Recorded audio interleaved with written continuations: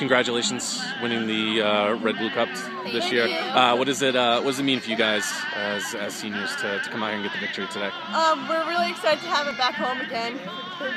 Yeah, third year in a row. We played awesome. It was a team effort. Everybody on the bench pretty much got in, and everybody played their butts off, and we did really good. Yep. You guys have had a great season as well, getting ready for the tournament.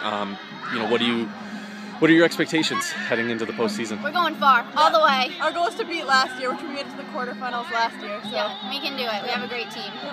What do you think would be the strength of your team heading into the postseason? I think our speed and our we have heart. a lot of speed, especially up top. Yep, and we work hard the whole time. Hannah and Nicole obviously give you guys a little bit of an edge up front as far as the speed. What did they bring to the team, and tonight getting the goal for you guys and getting you guys the cup? They had their 1-2 combination that they always have, and they run the whole field the whole time, and they just finish each other beautifully. They slammed into the net. That was nice. Yep.